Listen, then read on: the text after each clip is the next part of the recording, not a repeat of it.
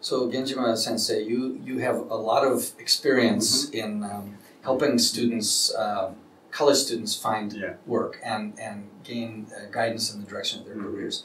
And I wonder if you'd be kind enough to share with us some advice and about some of the issues that students face today. Our students face some unique challenges. For example, the third year they spend overseas, but that's the same year they need to begin the job search process. And when they come back, it might be half over. What can they do when they're overseas? Well, that's the common headache for the student wishing to go study abroad when they become third year or fourth year.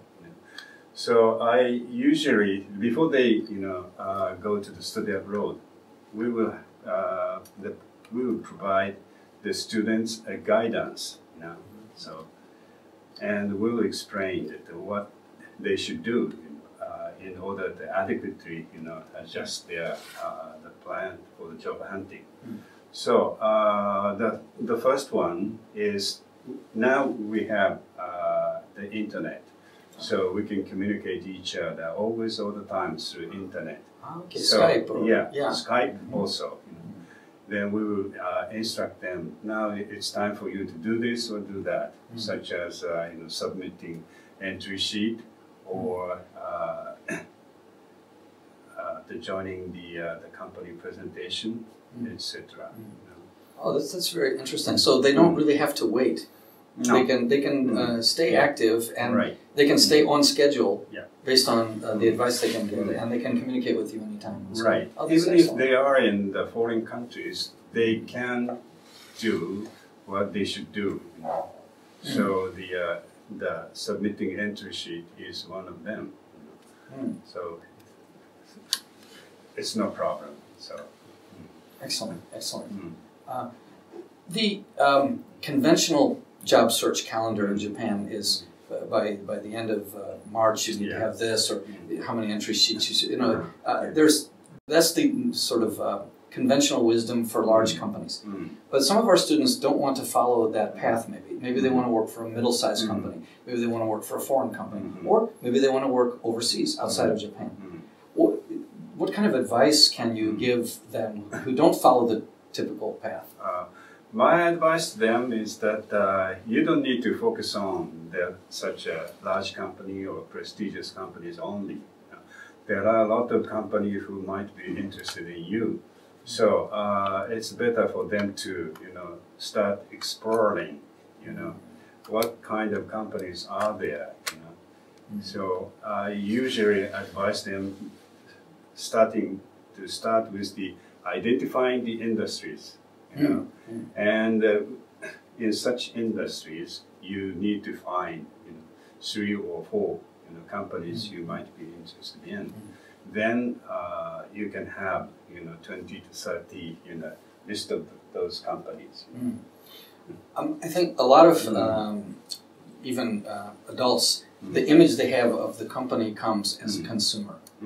Right. So they like the company's products, but that's very different from working at the company. Yes, and they really don't know where to start. How do you identify an industry that you're interested in when you don't even know anything about the industry? How do you get that experience without the experience? Well, they usually most students don't have any idea which company will suit them best. So I said, you don't have to worry about that.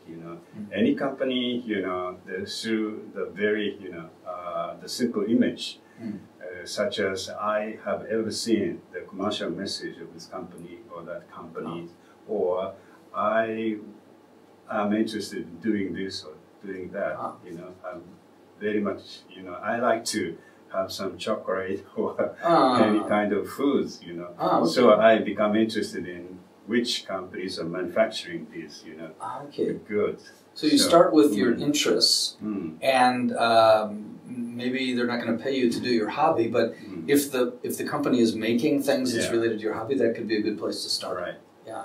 And one of the advantages for the students living in Japan is that there are, a large number of companies that exist. The beginning with the the manufacturing companies. So they have a lot of options to find the company suited for them. So back to the calendar question. Let's say they find a company that they're interested in, and they contact them and they said, "Sorry, we've already done our the door is closed for this year. Come back next year." So what do you do if you're told that? Well, there are some companies who say that, sorry, we already finished the recruitment, but in certain cases,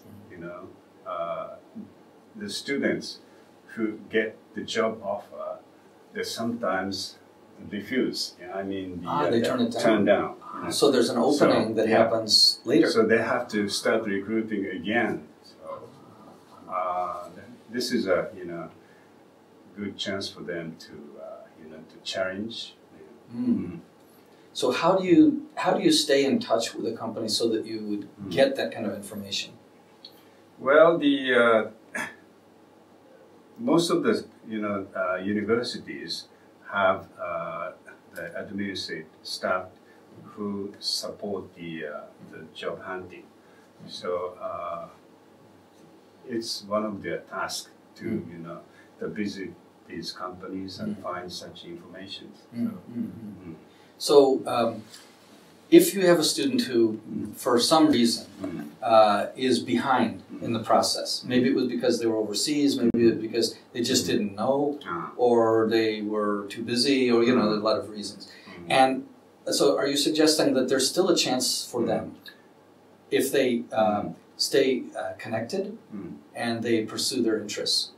It's not too late, in other words. No, I don't think so. So even in my case, it was about 40 or 45 years ago. I came back from Egypt, because I studied there, and started in a recruiting company, started joining the recruitment of the company. And most say you are too late, but it was not too late for me. So I knocked the door and asked one of the Japanese banks if I have still chance to get into your company. So they say yes, because they become interested in me because of my studying abroad experience. And that was, you said, 45 years ago, but maybe even now, even more. Even now, I think that is true. But you don't physically knock on the door now, do you? Do you actually? How do you actually contact the company when it might be officially too late? Well, I myself approached to the company's human resource department and asked if there is still a chance for me to left. So you physically went to the company? Yes, of course. Yeah. Okay. At the time, we don't have iPhone or something. Yeah. So that's the only way I can get such information. Well, also, it seems to me that if a company has 10,000 entry sheets, they're not going to read them all. And one guy shows up in person, makes a good impression, they're going to have a better chance. Yes, I think so. It demonstrates more initiative or something like that. Yeah. So important thing is how how can I say in English? 魅力的. How attractive. Attractive he is. She is. Yeah. Oh, that's interesting. So, what if a student at one point finds themselves, they've gotten an offer, a night day, right? And they maybe have a couple of interviews left. What do? Should they accept the night day, or should they say, sorry, I'm still searching?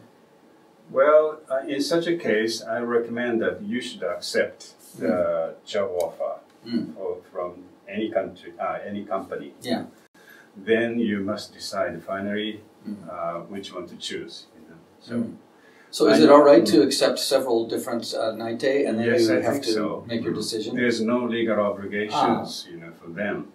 Once they accept, they must, they go that company, That doesn't, they might pressure you with a deadline, but at least you don't. But then you can say yes, right? And then you can change your mind later. But I think people feel like they're not being honest maybe to the company, but the company can also change their mind, right? Right. Ninte is not total. Students are always, honest.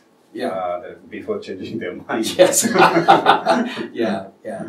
And okay, well that's very interesting. So, one of the things that the career design and career search is a little bit different from the academic subjects. For one, the academic subjects have a beginning and an end. You finish the course and you go to the next level or something. But career design is your whole life, right? So it's not homework; it's life work. And yet it's difficult to be motivated when you have all your studies also occupying and you don't really know what it's like. How can they get the experience? Do you recommend internships? What else can they do? Well, internship is is a good way to identify a job. But even if they they repeatedly join the internship, I can't say they can finally identify their suitable job. So it's good as just an experience, but doesn't worry. Does it look good on a resume though if you've done some? Yes, I think so. Yeah. The companies are more and more interested in those guys who have ever the internship and some praise. Well, it shows initiative and that the student is engaged. That can be an advantage. Yeah. But it's not not a guarantee. No guarantee. One question that comes up a lot is, especially among our foreign students, is how good does their Japanese have to be if they want to work in Japan? Well, I can't say how good, but in case of Japanese student, if they wish to get a job offer from the global company, they always required to have a high level of English competency or Chinese, or any other language competency. So vice versa.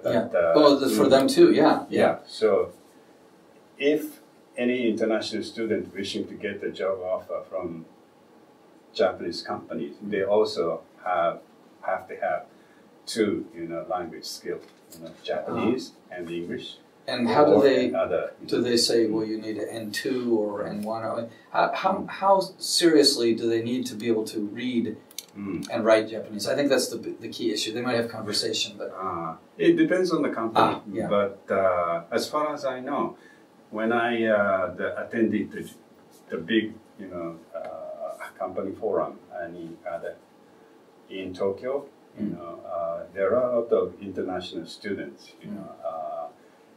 Lying to get explanations, and they were asked to write a resume, and I was very surprised to see that they can write good Japanese just like a Japanese student.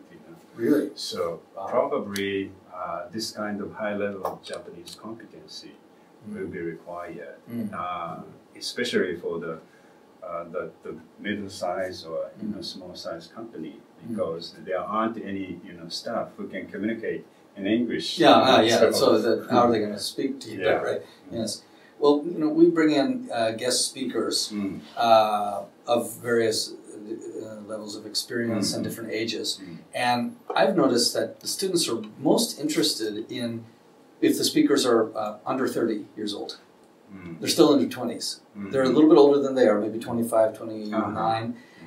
Even though those people would not yet have that much experience or even that high level in the company. But they're just closer in the generation. That makes sense. But what do you think? Do you think that students have something to learn from any age level, or is it better to learn from somebody who's close to your age? I don't have a concrete idea about that, but when I started, teaching the career design in another universities, once I, did like you said, I tried to invite senior level, people, as a guest speakers, but I gradually understand they might not so much interested in them. So they sometimes asked me, I would rather have guest speaker. There's closer to our age. Closer to us. That makes sense, I think. Is there any other advice that you can just give a student who's really doesn't know where to start with career design? Just in general, what sort of attitude, what sort of preparation? Well, those who are interested in the job, as guardians or the parents, wishing us to to give them an opportunity to encourage them, to joining the job hunting activity as soon as possible. But I have a different opinion, because the faculty like iCLA ask every student to go study abroad. So their priority should be to pass the requirement of English, level, English ability, English ability, as well as any other performance. So it's really hard for them to follow too. So they shouldn't sacrifice the quality of their education just in order to get a job, because the quality education is part of getting a good job. So my advice to them is always, you should concentrate on how soon you can fill the requirement of the study abroad. Excellent. Then it's not too late for you. Well, that's really encouraging advice, and we really thank you for your time. And I hope that students will feel open to come and speak with you, because you have a wealth of experience and wisdom to share. Okay, thank you. Thank you very much, Genjima Sensei. Thank you.